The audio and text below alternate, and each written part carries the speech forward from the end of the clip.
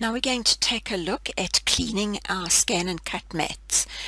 Often after a couple of uses, the tackiness seems to go away. So to clean the mat, just to remove all the residue from the pieces of material that you've been cutting, it's important to get some baby wipes. Now make sure that you buy the fragrance-free ones that have got no alcohol in them. Also make sure that they don't have any added oils and fragrances, etc. So it's the plain fragrance-free, alcohol-free baby wipe. Now what you're going to do is just take the baby wipe, and then what I do is I just fold it up so that I can wrap it around my fingers and then just rub. Now you need to rub fairly vigorously and rub across the whole mat. So this will take you a couple of minutes just to get it really nice and clean. So you just rub and rub and rub. And what I also like to do is just over the areas where the registration marks are, and also in your ruler lines, also give that a good clean. Now once I've cleaned the front, I also just flip over to the back, and then I clean the back as well, particularly along these tracks that have been worn into the mat. Now just leave it to dry for about 2 or 3 minutes, because you'll notice that once you finish cleaning it, it doesn't feel tacky yet. But after it's air dried for a couple of minutes, you'll see that the tackiness will come back. So I'll show you after it's stood for a few minutes how the tackiness comes back. Now I've left the mat to air dry for a couple of minutes, so now if I stick my fingers or my hands on the mat, I can actually lift the mat again. So it's become pretty tacky again, whereas before it wasn't. So that's just because I've removed all the residue from the bits of paper and card and all the other different materials that I've been cutting on this mat. Now once it has air dried for those couple of minutes and you have got the tackiness back, then simply take your protective plastic sheet and pop that back over so that it keeps it dust free.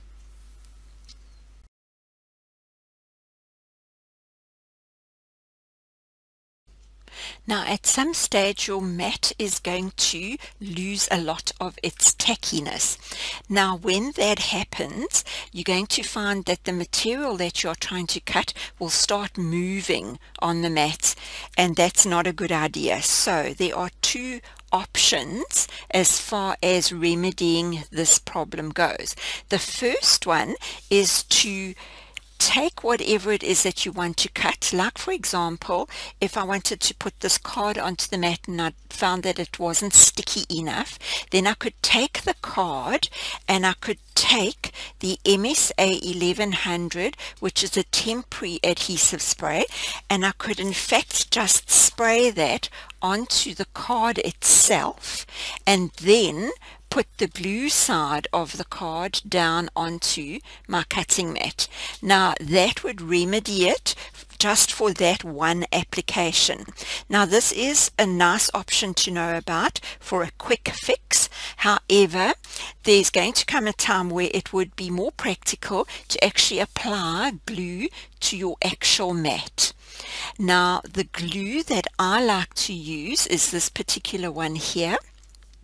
And the reason that I like to use this and apply it directly to the mat is that it has a really good adhesive tackiness that is perfect for the standard tack mat.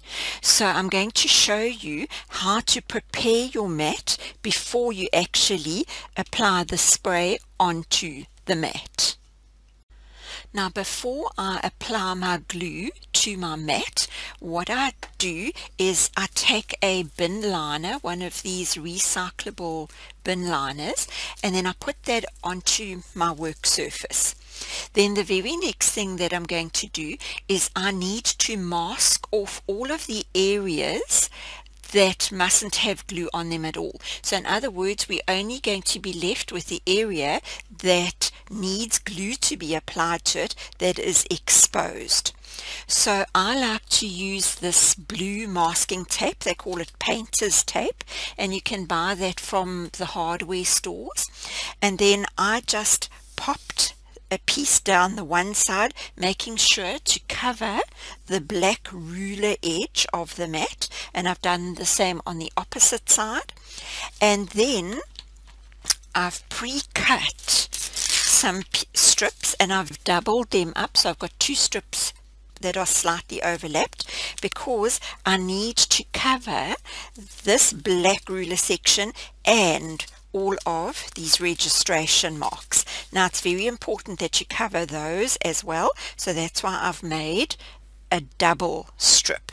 So I just pop that on and smooth that down, and then I do the same on the opposite side.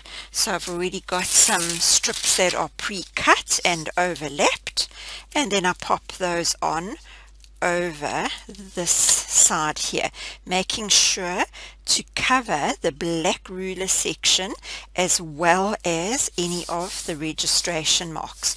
So now the area that needs to have glue applied to it is exposed. So now it's a matter of taking the spray adhesive and holding the can roughly 15 to 20 centimeters away from the surface of the mat, and then just spraying evenly across. And then what I do is, once I've sprayed evenly across, then I spray evenly up and down as well, holding the can about 15 to 20 centimeters away from the mat. Now I normally do this outside, and please make sure that your ScanNCut machine is completely out of the way.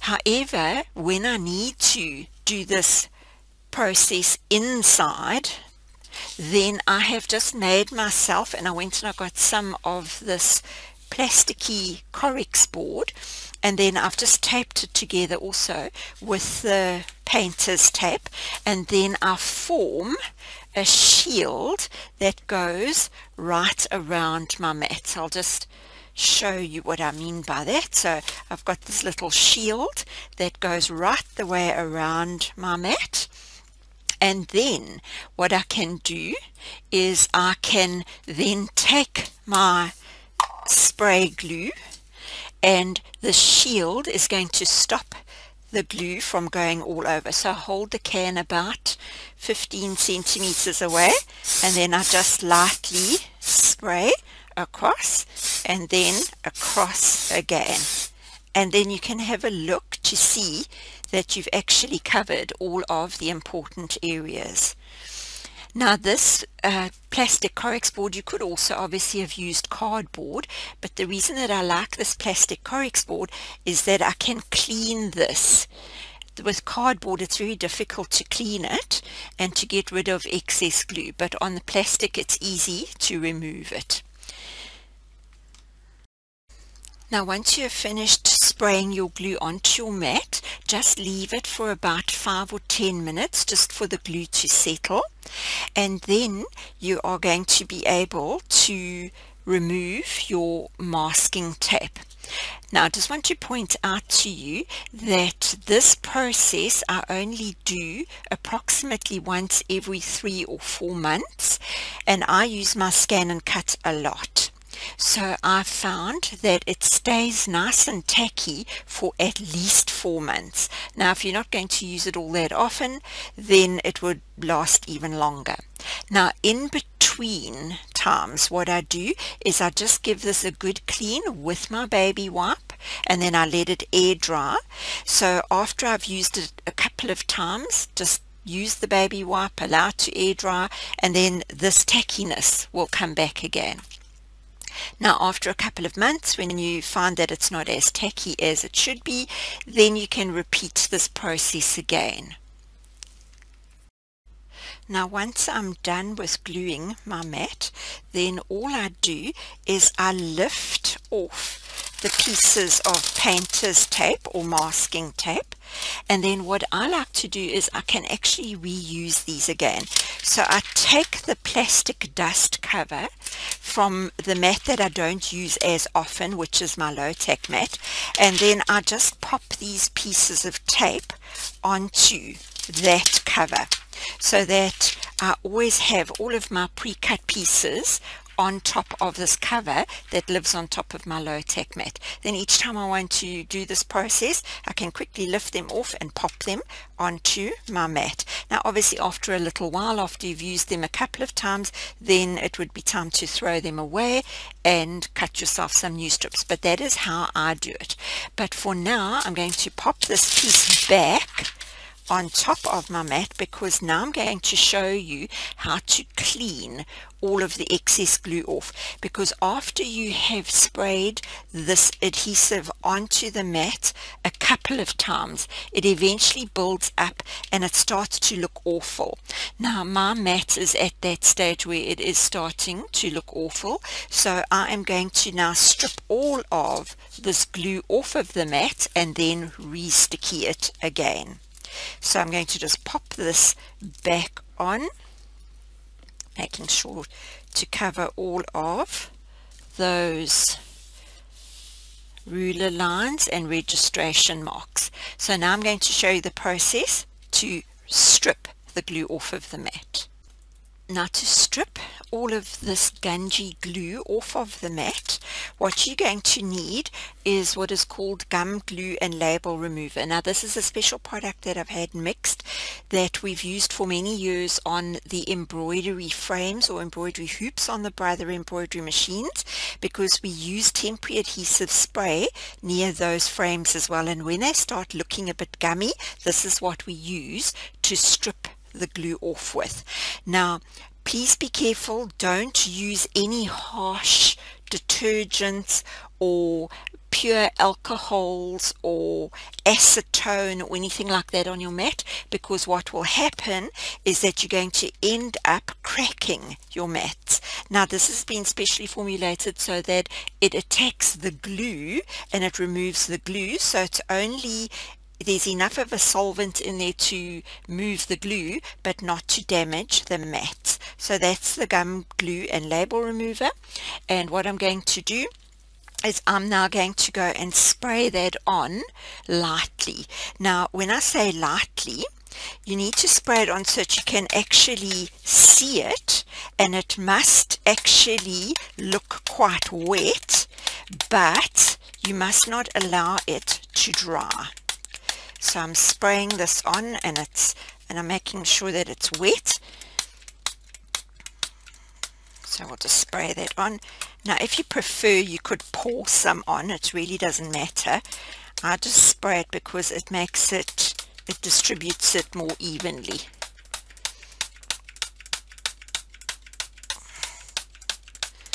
So there we go. So now it's like pretty wet.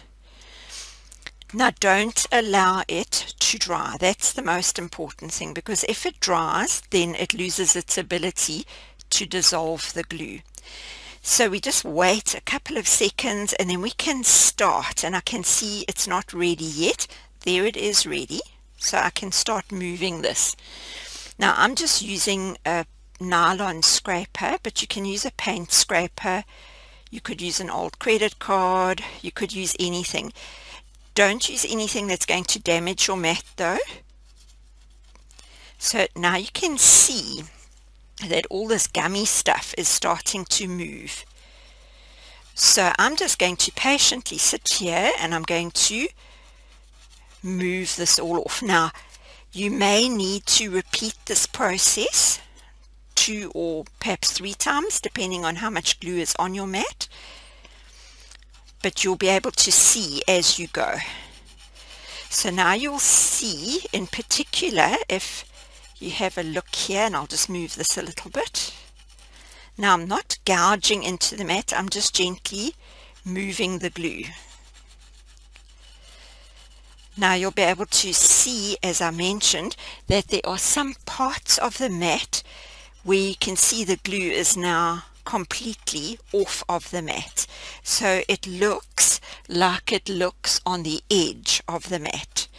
So I'm not going to bore you with doing this entire mat. So what I'll do is I'm going to come back and then I'm going to show you the end result.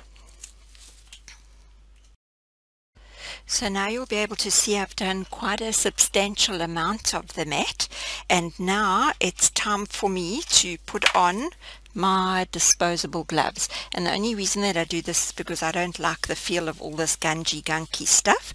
So what I do is I take a baby wipe, and then you can actually just scrape all of this up and dispose of it. So I just scrape it all into a little pile, and then I'll come back and I'll finish off that last little section, and then I'll show you what it all looks like. So I just pick this up with one of the baby wipes and then just wipe as much as I can off of the mat. And this is all stuff that can be put into the recycle bin, so I just pop that into the recycle bin, and then afterwards, once I've finished with this bin liner, I just tip it inside out so that if there is any glue or anything on the outside of the bin liner, it ends up inside the bin liner and I can still use it as a bag. So now I've completely finished scraping all of the glue off of here, and then what I did was I just took a baby wipe and then I wiped and I got that nice and clean, and then what I did was I took another baby wipe, a clean one again, and then I gave the mat a good clean with that baby wipe. Now I had to go back. There were 2 or 3 little spots where the glue hadn't come off first time, so I just put a little bit onto those spots and scraped it off. So now it's completely clean and there's no sticky glue anywhere on this mat. Now once you've finished cleaning with the baby wipes, then it's a good idea just to take a damp cloth. So I've just swished this through in some clean water with no soap or anything in it, and then I give the mat a good wipe.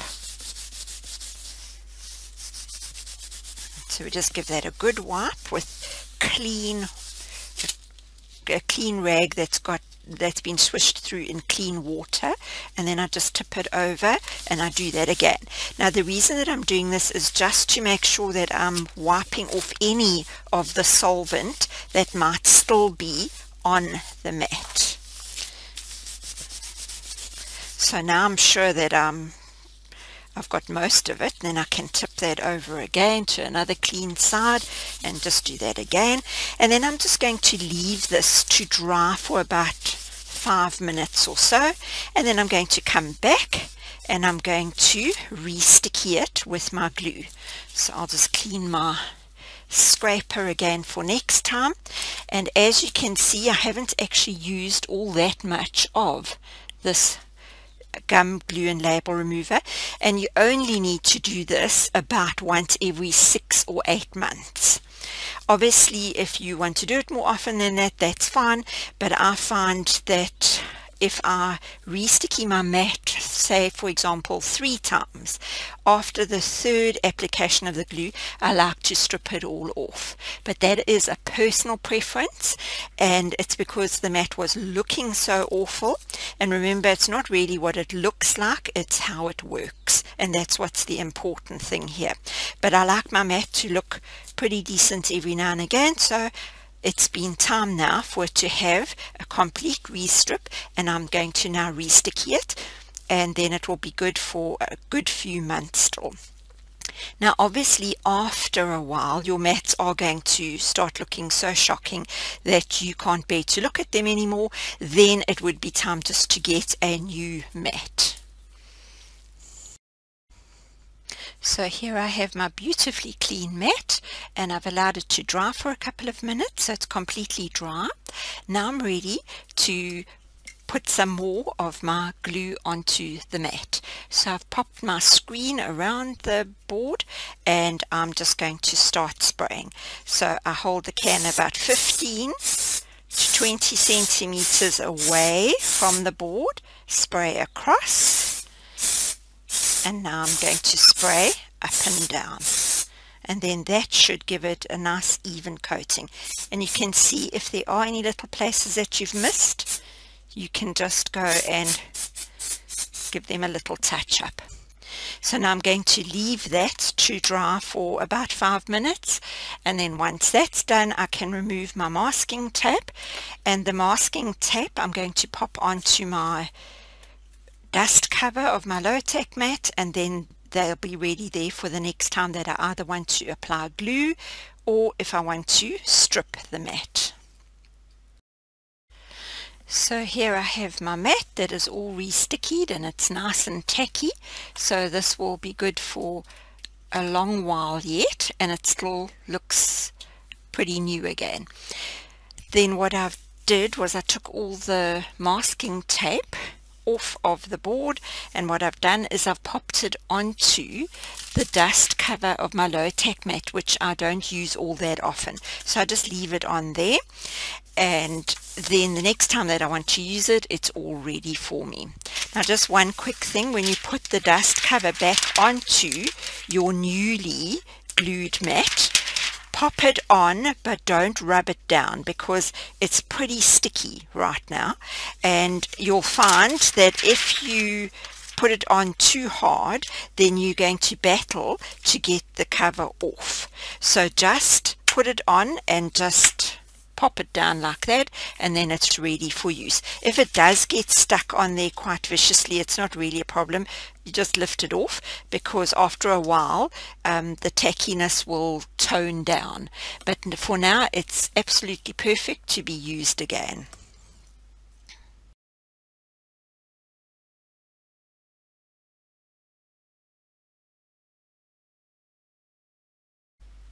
Now as far as my little screen goes, all I do is I just fold it up and I fold it flat, and then I store that somewhere nice and safe so that the next time I want to use it, it's ready. Now you'll notice that around the edges of this plastic Corex board I've put the painter's tape, and the only reason that I've done that is because it tends to have sharp edges, and I have cut myself on it before, so I don't like to take those chances anymore. So I just pop the tape all the way around, and it makes a nice neat little screen that I can fold up and pack away. Now if the glue builds up on there, I just take a little bit of my gum glue and label remover, put it onto a baby wipe, and I give it a good old wipe, and then it's as good as new again.